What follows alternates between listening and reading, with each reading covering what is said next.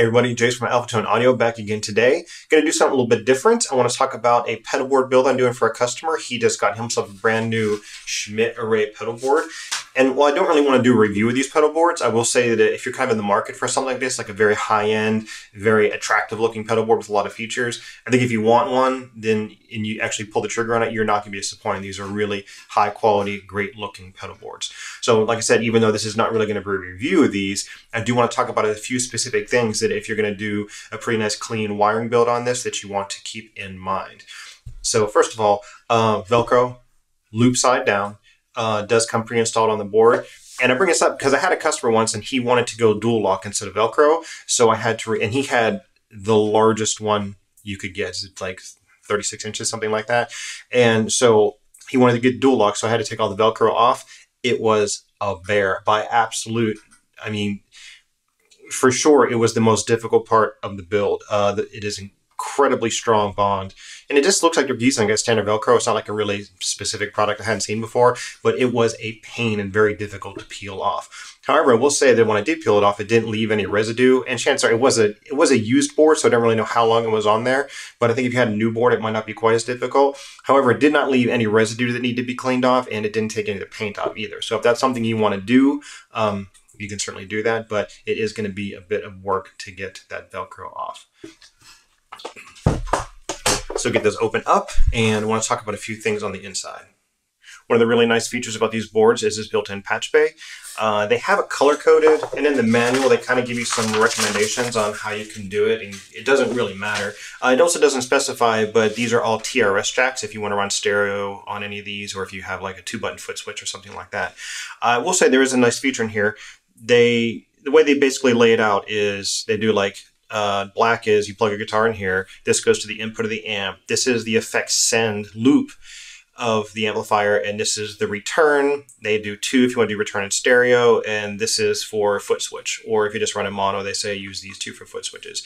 Now again, it doesn't really matter. They're essentially just pass-throughs. However, there is one little trick that if you're normally using an amp with an effects loop, then you would be using these 2 as well. Now if you are in a situation where you don't have an amp with an effects loop, then instead of just using this one to go straight to the input of your amp, then you can just use this one, and this will actually normal these 2 jacks together, and it will close that effects send loop for you. So you don't have to put a patch cable in the back or anything like that, which is pretty nice. As far as the power connection goes, it's a standard male IEC on the back and female IEC on this side. And what you get is you don't get a power cable with it, you actually just get this. And I've already got this one wired up, but what you would just get is this adapter. And what you would normally do is you just buy a standard IEC cable and you would cut one end off and you would wire it into that.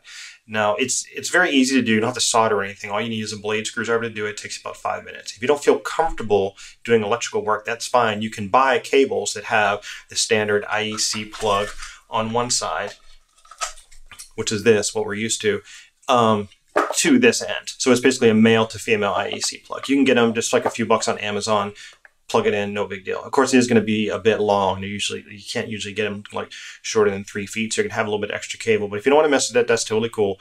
No worries. Now, the other thing is if you're going to do that, or if you're going to make your own cable, let's just say this plugs in here. There's only one spot where you can actually do the power on this board. Some of the longer ones, the wider Schmidt Array pedal boards, I think they actually have 2. Like you could actually choose like which side of the board you want the power on.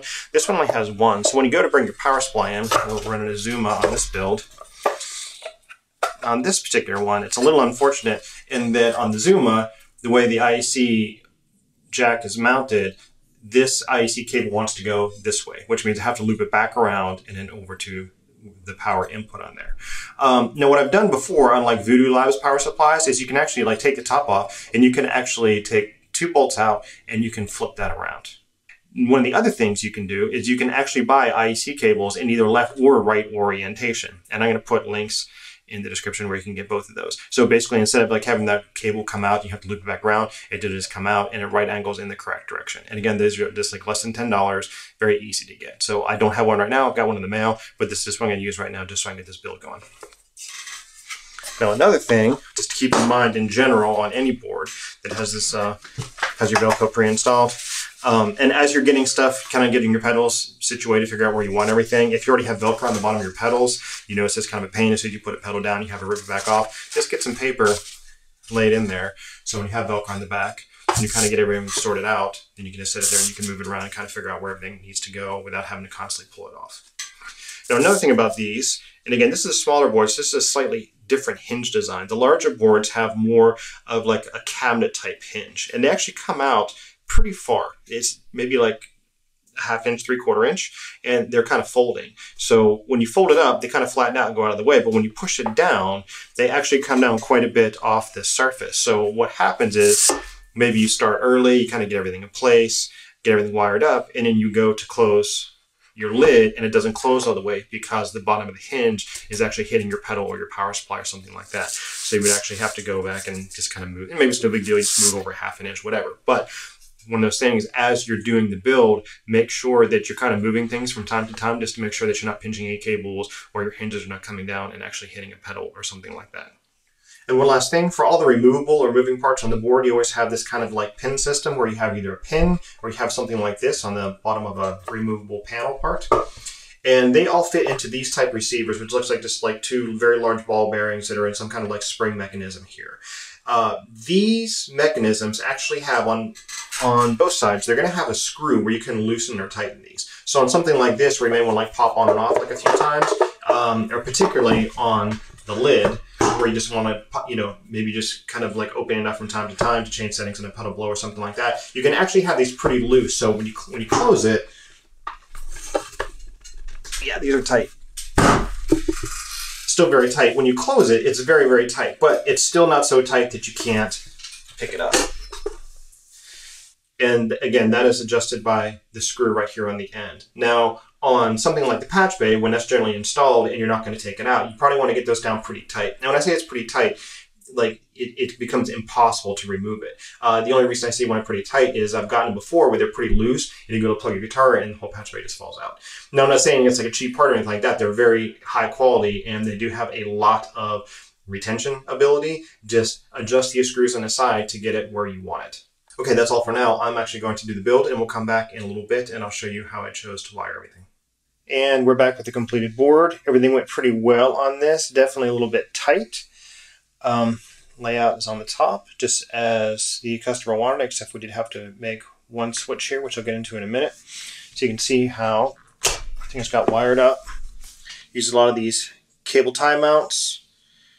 Can just kind of like, you know, spread around all the flat surfaces. And I pretty much only just put power on those. And I put all the power in first and I come through and do the audio, because the power just tends to not change up quite as much as the audio does. In case you just want to put in new pedals, you may want to change your signal flow a little bit or something like that. But and again, everything on here is 9 volt and has, you know, more or less the same kind of current draw. So usually when you swap out pedals, most of them just kind of have the same kind of power requirements anyway, especially out of the Zuma. When you have 500 milliamps on each port, it's really helpful. So it's not like you have to do a whole bunch of juggling around or anything. It's like, well, this one doesn't fit in a standard 100 port or anything like that. So the Zuma is definitely a nice platform to work from, just because you don't really have to just keep track of your current as you go, because it has so much. So that's pretty clean there, pretty happy with the way that worked out. Now down here on this platform, you will see I did have to raise the blues power up a little bit because I got in this little jack forest between the side of the Tidewater and the side of the blues power because of this DC jack location. Everything got tangled up and I just couldn't fit everything. I mean, I could if it was pushed forward a little bit, but then the knobs in the Tidewater were actually hitting the front of the shelf here. So the easiest way was to just bring this up a little bit, and that allowed me to bring the Tidewater back down, and then everything fit. And this should be pretty sturdy on there. That's just this is basically just some 1/2 inch plywood that I just cut, like, you know, little rectangles out of, and I had a couple of these already pre-made, so I just stuck on there, and I have a layer of dual lock holding on to the Velcro on the bottom, and of course there's dual lock on the top that allows the pedals secure to these platforms, so it holds pretty sturdy. If I knew that this was going to be like a road rig and he was going to be out gigging with it all the time, then I would use one entire platform, the whole width of this, and like really secure this down. But I think he's going to be okay with this. It's not going anywhere, put it that way. So if you look at this whole platform, this does pop up. I did kind of a similar thing with the cable mounts and how I routed all the power in there, and also down here on the bottom. And the reason why I make it kind of neat under there, even though you don't see it. It's because if you ever do want to pick this up and reroute something, if you have everything to be a mess, then there's like 5 points of contact. There's 3 of these mounts plus 2 feet. And if you have a whole bunch of cable down there, then you have to make sure that everything gets pushed out of the way and nothing's going to be in the way when you go to put this back down. So I'd rather control as much as possible. So then when I do go put this back down, I just have that one little cable right there. I have to move out of the way. Then it's pretty straightforward. And I could probably take it on and off 10 times. I could get it back on pretty easily. It's not going to be like a big hassle where there's always going to be some cable in the way or something like that. And just coming in a little closer, see I have anything that's close to the sides, I actually kind of keep it down low. So when this top lid comes down, I don't have any cables running up high or like anything coming on top of the power supply that's going to create any kind of a clearance problem. And I always like to label each of the individual outputs on the power supply. It just helps me to keep track of what's getting power and what's not when I'm doing the build. And of course, after, once the board goes into service, it's always nice to have as an additional troubleshooting step. So if something's not getting power, this is the first line of defense as far as actually troubleshooting and seeing what's going on there.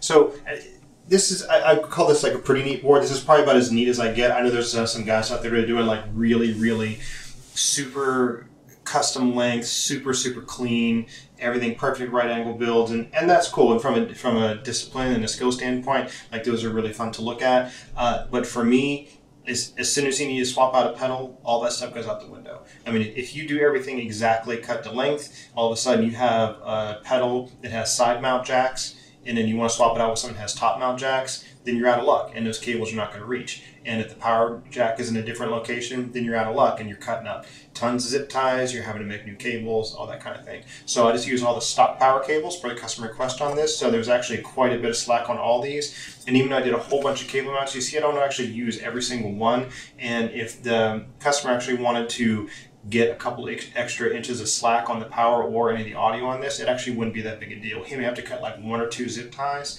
but then even then, I don't really crank these zip ties down too much. So a lot of times you can actually just slide those cables back and forth inside those zip ties, just to make it easier in case you want to swap anything out. So again, if you know you're going to go on the road for like a few months and that's going to be your board layout and nothing's going to change, go ahead and lock it down. That's fine. And then if you have to troubleshoot, then you have to troubleshoot. I mean, there's not much you can do about it. But if you know it's just a board that you just swap a lot of stuff out, you like to change things out, then why go through all the hassle of doing like a really super detail-oriented build only to have to like start cutting zip ties and pulling new cables and all that kind of stuff. So anyway, just wanted to share this. You can see how tight this ended up being right here. I think there's only about like there was about 1/8 of an inch between the top of these knobs and the end of this ledge, and the blues power it's almost touching right there. But we got everything to fit. There's no strain on anything, so everything moves just a little bit, which is fine. So there's no extra strain in this jack. There's no cables being pulled or anything like that. So this one's ready to go. Mailing this one out tomorrow. Thanks, dude, for the opportunity to build another board for you, and I hope this was helpful for everyone. If you did find it helpful, please consider giving a like and a subscribe, and I will see you next time.